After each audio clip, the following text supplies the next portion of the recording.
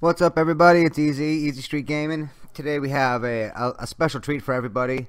Got every single attack in the video coming from the same player. Special treat for us, for him.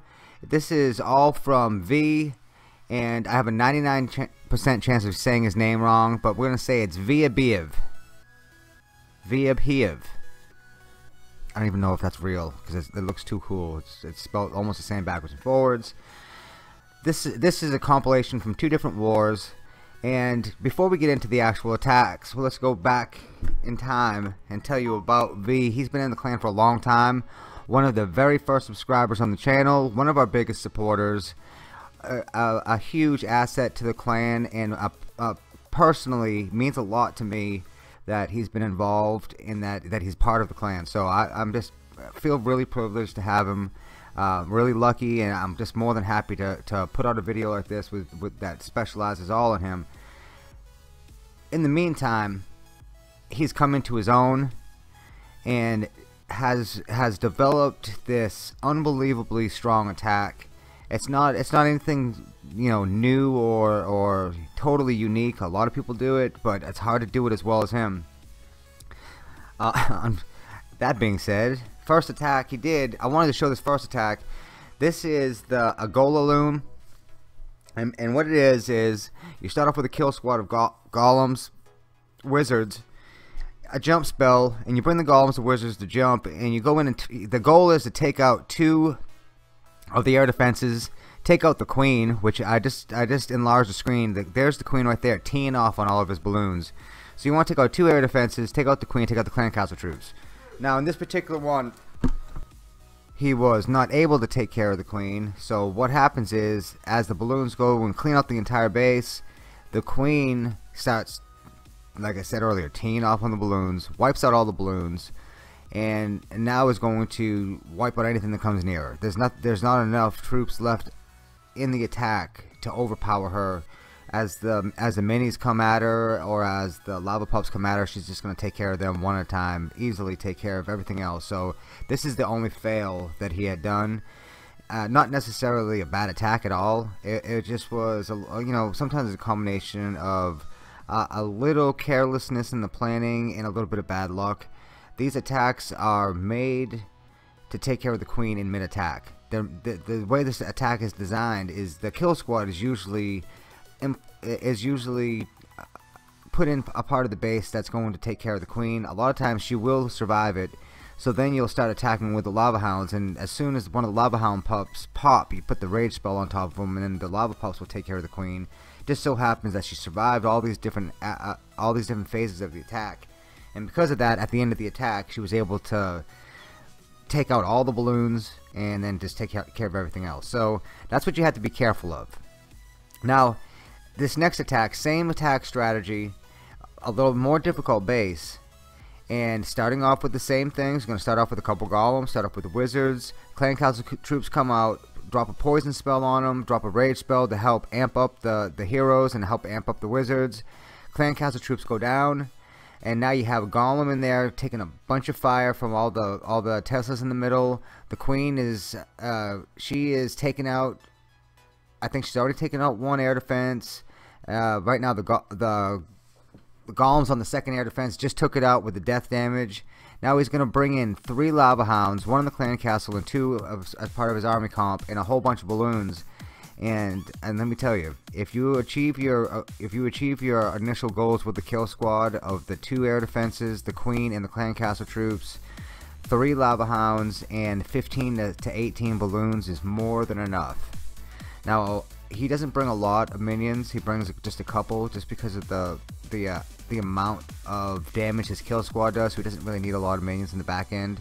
But he does bring a minion or two. He also holds off on a wizard, and he just uses those to put them in key locations to make sure that if the balloons group up, because sometimes you can have a great attack, but the balloons will all group up and they'll end up taking out one building at a time, and because they're kind of slow-moving troops, you may not be able to get through the whole base. You wipe out all the defenses, and then by the time you're done with it, you have a minute or a minute and a half to take out maybe, let's say, 15 buildings, but they're stretched out everywhere, and the balloons all group up, and they go one at a time, and you're 99% because of that.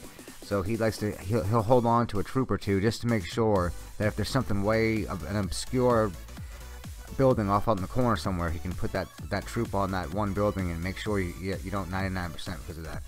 So another attack, same attack strategy. This is all the same attack strategy. All the bases, it's an assortment of different level bases. He's attacked the max bases, not maxed. It's just whatever he's tasked with in the particular wars. These were all pretty big attacks in war. We've been doing a lot of smaller wars. When you do smaller wars, the organization of the wars are a lot easier. There doesn't have to be quite as much. There doesn't have to be quite as much of the leader passing down. Okay, this is what we should do. There's not as much. I want to say organization. I'm kind of wow, I'm a lot tongue-tied. Lost for words on exactly what I'm trying to say here. Because a lot of times, let's say for example, we do a 50-50 war. We use Clash Caller. We'll start with a game plan, and we may impose a drop down. We may impose a number of different rules. But when you're doing a 15 on 15 or 20 on 20, you have a lot more freedom to let the guys do what they want to do, pick the bases they want to pick. But at the same time, the individuals have a lot more responsibility to make sure that they take out the bases. And that's what we have done in these past couple wars, which he had done an excellent job. I think he had, in the last 4 wars, we have 2 or 3 6-packs and at least a 3-star in every war. So, there are a lot of players out there that do better when you tell them what bases to attack. It takes the pressure of them second guessing themselves. A lot of players will think that they're being greedy by attacking, maybe a few bases above them. Several players may think that they're not being smart by attacking way down lower. So when you say, okay, I need you to take this base, it takes all that guesswork out, and they can concentrate more on the attack. So that's maybe something for the leaders out there to think about when they're assigning bases or decide not to assign bases. There are ups and downs for assigning the bases. Now in this case, we weren't assigning bases, and this is fit in V's. This is played right in his hands, and he was able to pick the bases that he wanted to. He was able to pick the bases that had the air defenses in areas that he wanted them to be in. You notice that most of the bases that he's attacking, he'll put a jump spell in between 2 air defenses, jump the kill squad in between the 2 air defenses, and try to take out the air defense on the left and the right before he puts in the air portion, which is the 3 lava hounds and the balloons. And I believe in every one of these replays, he was able to take out both air defenses and the clan castle troops with the kill squad. Didn't always get the queen, and smart defenders will separate. They'll separate the queen. They'll separate the clan castle sometimes. There's all kinds of different tricks that you can use to try to separate this stuff to make it more difficult for the kill squad to achieve 3 goals with just a kill squad. I mean, as well as some of these bases are designed, if your base, if you are allowing a player to bring a kill squad in, take out 2 air defenses and your queen and the kill squad, then I would say that you might want to look at your base and redesign it to where they can't take out all 3 with their kill squad, because you can get 3-starred with a GoLaLoon if you let them do that. And this is at any level. This is Town Hall 8, 9, 10, 11. If they take out 2 air defenses and your clan castle troops and your queen, there's nothing stopping them with the GoLaLoon. I don't know when I start drinking coffee all day. It sucks getting old, people. Okay, this last attack in this replay right here.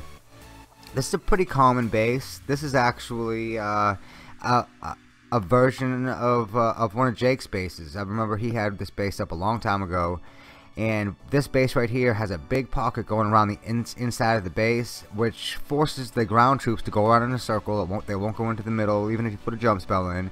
So it's kind of difficult, but using the air troops is a little different, because the walls don't exist to them. So he comes in again with a kill squad from the bottom, takes out both air defenses in the bottom. Now he's coming up top, and he's bringing in 3 separate sets, 3 different groups of troops. He brings in a lava hound and several balloons, and he brings in a second lava hound and several balloons, and he brings in a 3rd lava hound from the top and several balloons. And I believe in this attack here, 1 or 2 of the lava hounds live. And I wanted to touch base on that briefly too. The GoLaLoon is a unique attack, because the lava hounds are 2-stage troops. The first stage are these really tough, really hard to kill lava hounds, and once all of their hit points are depleted, they pop, and once they pop, they turn into these lava pups.